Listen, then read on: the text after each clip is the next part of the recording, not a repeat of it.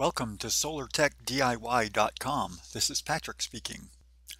I'm demonstrating how to remove trapped air from beneath strings you've recently encapsulated.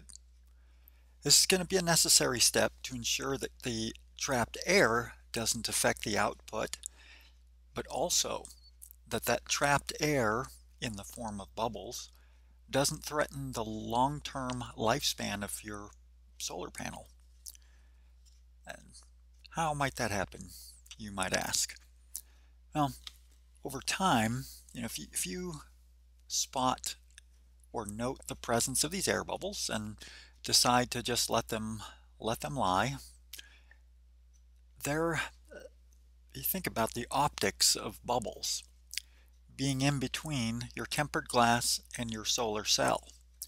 Now, I'm not an optician and I'm not a laser scientist, but it seems to me that photons coming from the sun, making it through the low iron tempered glass, only to be disrupted by air bubbles, seems to be counterintuitive as not being very helpful to the process.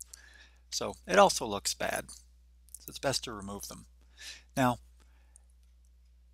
the way we poured the encapsulant, if you'll recall from the previous video, we had secured the strings to the substrate with dabs of silicone prior to pouring the encapsulant.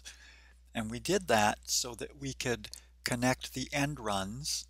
That's when we connect the strings, wiring them in series, negative to positive.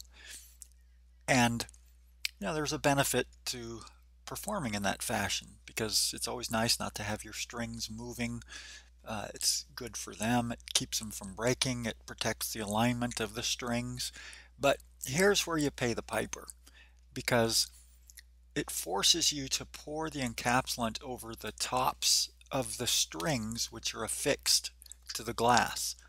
And while encapsulant materials are all generally self-leveling, it does become a little difficult for the encapsulant to flow around cells that have been secured with silicone caulking, because it's a very viscous, thick fluid. It's kind of like pouring a very thick maple pancake syrup, thicker than any I've ever seen, but you kind of get the idea. It's like pouring molasses.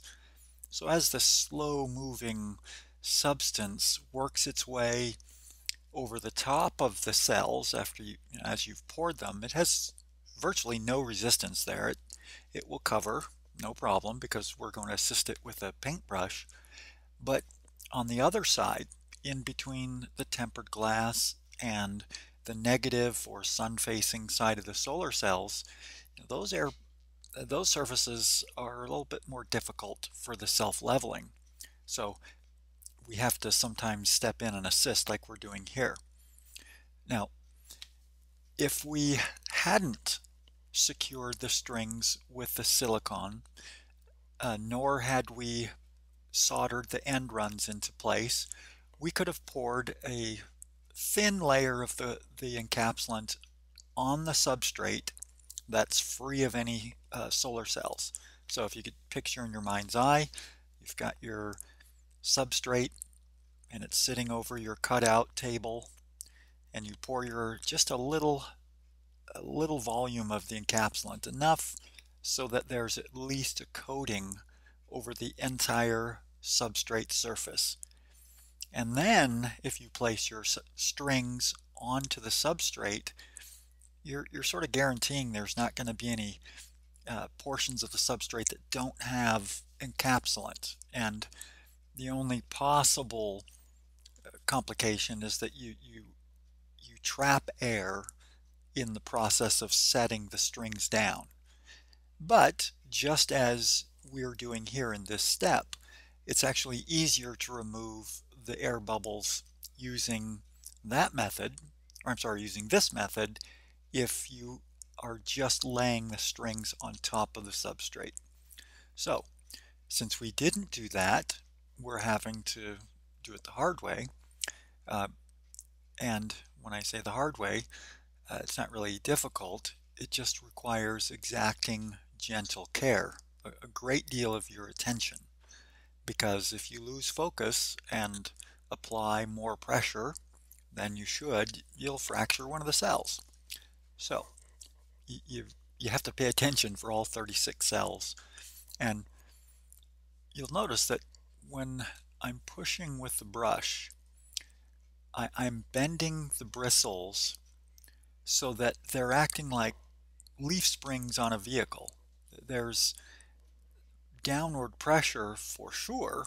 You can see that I'm pressing, but only a small fraction of that tension is being applied to the solar cell surface.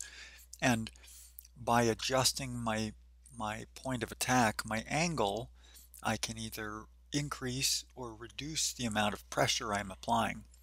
Now, it's very gratifying when you're applying this pressure, and as you look to the right side there, you can actually see the air that had been previously trapped under those cells is now escaping. We can see the air bubbles popping and coming up, and those are all air bubbles that would have provided some level of uh, reflective resistance to incoming photons.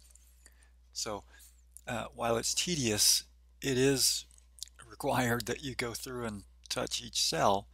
And after you've done it a few times, or at least after you've covered a few of the cells, you'll get a feel, a sensitivity for the type of pressure you need to apply. And remember, these are extremely fragile wafers, so they're not going to withstand very much pressure at all. In fact, you're apt to crack them if you're not very careful here, but therein lies the benefit of the paintbrush. Those bristles are just unmatched for giving you control over the amount of pressure you're putting. Now, of course, we're doing all 36 cells independent of visual inspection. I assume there's air trapped under there, and indeed I'm correct. We can see the evidence in the popping bubbles. But we do need to do a visual inspection to confirm or deny the presence of bubbles once we finish this. Now, in the instruction manual and the ebook, I talk about using a table or a plywood board that has a cutout sufficient in size so that you can rest your whip over the cutout and then be able to crawl under the table and look up through your substrate. It would be the opposite angle of what we're looking at now. Instead of looking down, you would be on your back looking up. And when you're in that configuration, it makes it possible for you to comfortably examine each portion of the strings, the cells. You can really take your time, examine each segment or quadrant or however you want to examine your product.